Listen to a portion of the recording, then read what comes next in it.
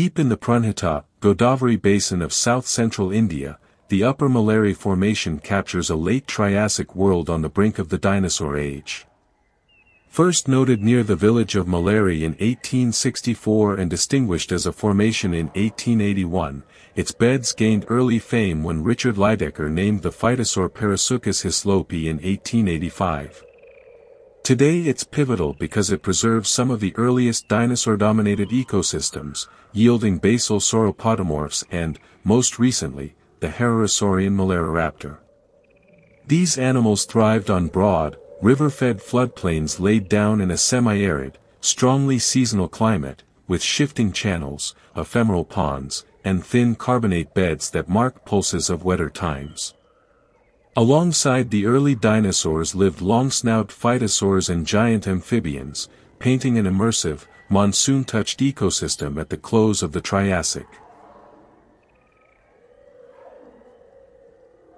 Kranosaura is a dome-headed archosauromorph, the sister to Triopithecus, together defining the clade Protopycnosia, a peculiar lineage that echoes, rather than belongs to, the later Pachycephalosaur boneheads. Its skull roof swells into a forward-leaning dome pierced by a deep dorsal pit, possibly tied to the pineal complex, and built from complex, trabecular bone, a striking case of convergence with dome-headed dinosaurs. The genus rests on two around 9 cm cranial domes collected by Cuddy in the 90s and formally described in 2021, leaving the rest of the skeleton and overall body size unresolved. With only the cranium in hand, its ecology remains cautious inference, rather than a proven battering ram. The reinforced, ornamented dome most plausibly served display, recognition, or protection in a terrestrial community, an elegant solution repeated across deep time.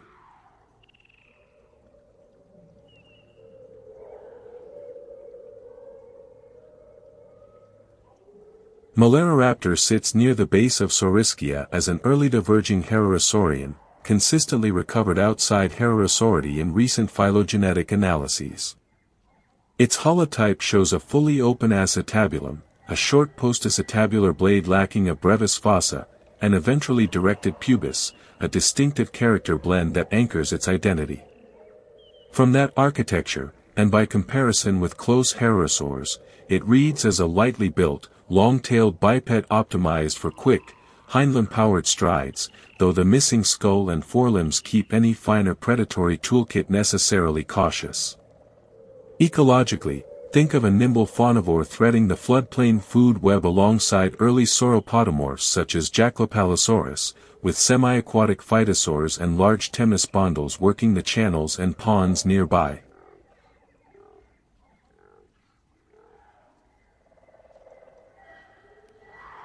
Jaklapallisaurus is an early sauropodomorph placed within Anasauridae at the base of Plateosauria, linking India's basal plant-eaters with Brazilian forms like Anasaurus. Its holotype is a hindlimb-heavy kit and the specific name is correctly asymmetricus under Article 34. Those proportions sketch a lightly built, long-tailed biped with a modest neck and sure-footed stride, an agile browser rather than a bruiser, typical of early Plateosaurians.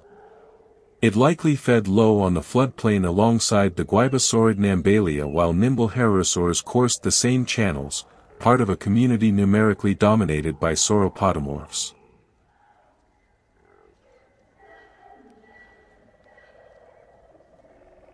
Nambalia is a non-Plateosaurian basal sauropodomorph, just outside Plateosauria, marking an early branch in the rise of long-necked plant-eaters.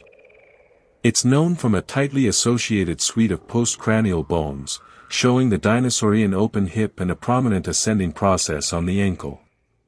Scaled from those parts and by comparison with close early sauropodomorphs, it reads as a slender-limbed, long-tailed biped with capable forehands for gathering low vegetation, built for steady, economical strides rather than explosive speed. Within a river-braided fauna numerically dominated by sauropodomorphs, Nambalia likely browsed the alluvial flats while swift heterosaurs and lurking phytosaurs patrolled the channels nearby.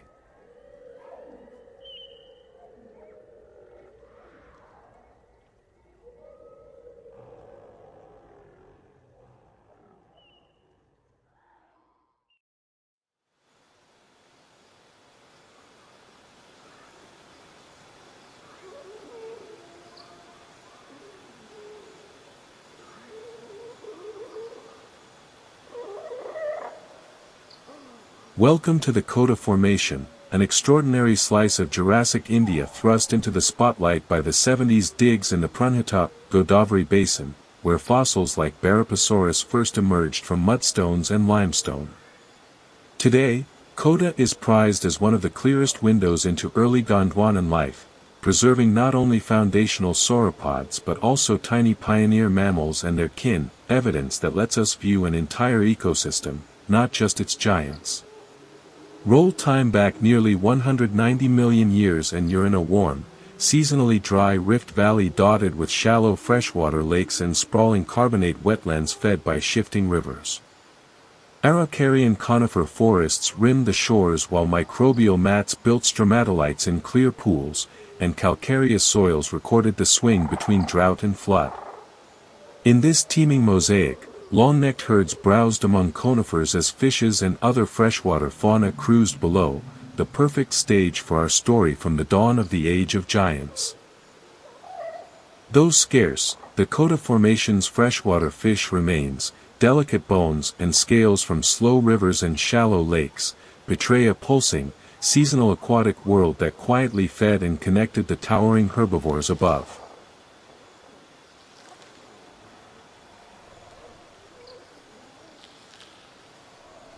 Compact and long-tailed, Campylognathoides perches near the base of Novialoidea, a lineage close to Eudomorphodon yet distinctly more derived than the earliest Triassic forms. Its skull is lightly built but sharply profiled, a slender, slightly upturned snout with elongate external nares, low-set oversized orbits, and short, recurved teeth whose inner bevel creates a keen cutting edge. A broad sternum and stout wing bones powered a long wing finger, while a rod-stiffened tail acted as a dynamic rudder for precise, agile flight. Likely a visually oriented aerial hunter, perhaps active at dusk or by night, it coursed along shorelines and over open water, and rare gut content fossils even preserve belemnoid hooklets of Clarkiteuthis, signaling a taste for swift, squid-like prey.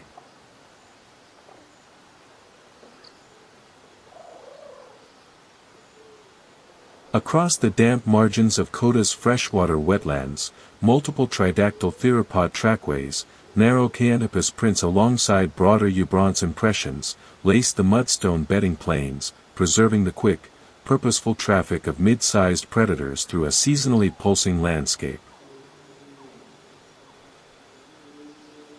Broad-bodied yet early in design, Barapasaurus sits near the base of Sauropoda, often just outside Eusauropoda, and is known from hundreds of bones that make its anatomy unusually well constrained for such an ancient giant. An elongated neck coupled to a short, barrel-like trunk and columnar limbs produced a large, obligate quadruped on the order of a dozen meters long. Its spine bears engineering for scale, hyposphere, hypantrum bracing in the dorsals and a sacrum of 4 fused vertebrae, while the mid-dorsal neural canal opens into an enlarged cavity rather than the fully pneumatic chamber seen in later sauropods. Only a handful of teeth are known, but they are broad, spoon-shaped, with wrinkled enamel and coarse denticles, tools for cropping tough plant matter rather than slicing it. It likely worked as a high browser and floodplain mover, cycling vast volumes of vegetation along river margins and shallow lakes within a warm, seasonal mosaic of carbonate wetlands and fluvial channels.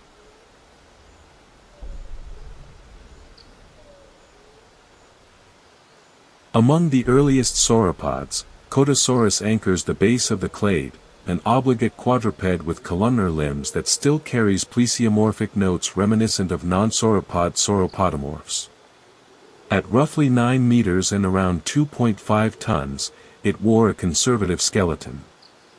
Autapomorphies include unusually slender limb bones and a low, elongated preacetabular process of the ilium, while, unlike its neighbor Barapasaurus, its dorsal vertebrae show far less internal hollowing. As a mid-sized browser that likely shaped floodplain plant communities, it also carries a new twist. A 2024 study attributes 4 ellipsoidal tail club elements to the Kotasaurus hypodym, hinting at display or defense at the end of that long tail.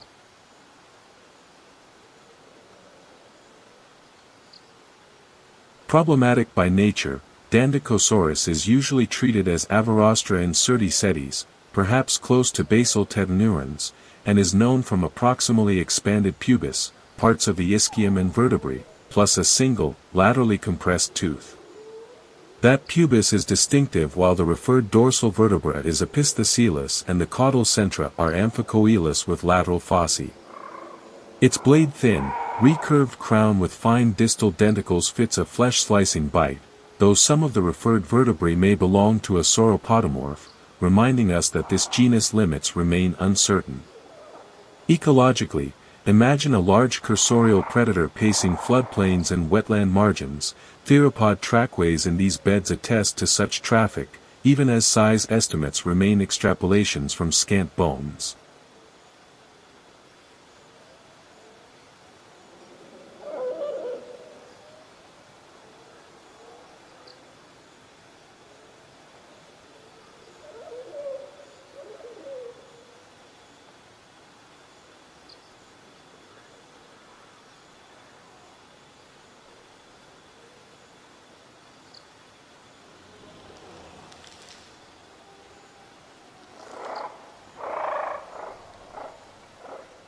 Step into the Jaisalmer Formation, a Jurassic time capsule on India's former Tethyan shoreline, first defined by geologist Richard Oldham in 1886.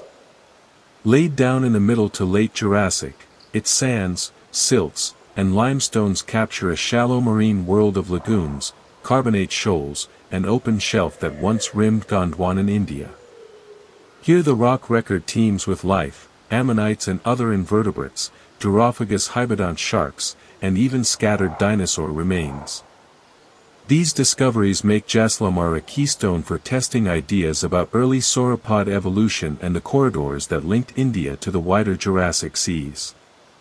Imagine warm, shallow coastal waters slowly cooling over millions of years, nourishing bustling nurseries across sandbars and lagoons while sharks cruised the shallows and dinosaurs roamed nearby shores.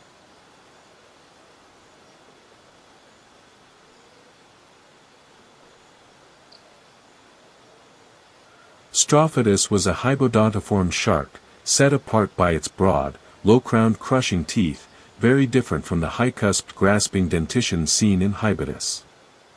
Reaching roughly 2 to 3 meters in length, it likely carried dorsal fin spines ornamented with tubercles rather than ribs, a feature shared with Asterocanthus and inferred for Strophodus from comparative work. Its pavement-like dentition and heavy tooth were indicated Durophagous predator able to crack hard-shelled invertebrates with formidable bite forces. Long cast as a nectobenthic forager patrolling shelves and banks, isotopic signals suggest some populations ranged epipelagically and tolerated shifts in salinity, hinting at a versatile, possibly Euryhaline hunter within Jurassic seas. An isolated pedal umwal from Bathonian marine beds has been proposed to belong to Spinosauridae, if confirmed, among the lineage's earliest records, hinting that hook-clawed, shoreline hunters of fish and other aquatic prey already prowled these coasts. Taxonomically, Tharosaurus was first reported as an early diverging dicreosaurid, the oldest diplodocoid on record, but a 2025 reappraisal argued the fragmentary material cannot be placed securely in Diplodocoidea and treated it as an indeterminate eusauropod, so its exact perch on the sauropod tree remains debated. What the bones do reveal signals a low-silhouette sauropod whose tall paired spines anchored powerful nuchal ligaments. In close dicreosaurid relatives, such spines have even been hypothesized to support soft tissue crests. Comparative anatomy of dicreosaurids points to a compact neck and a low browsing style, sweeping laterally through ground level to shrub-height vegetation rather than harvesting the canopy. It likely partitioned plant resources with higher-reaching sauropods as a specialized low browser, with those high spinal blades stiffening the neck-trunk junction for sustained head-down feeding and efficient travel between feeding patches.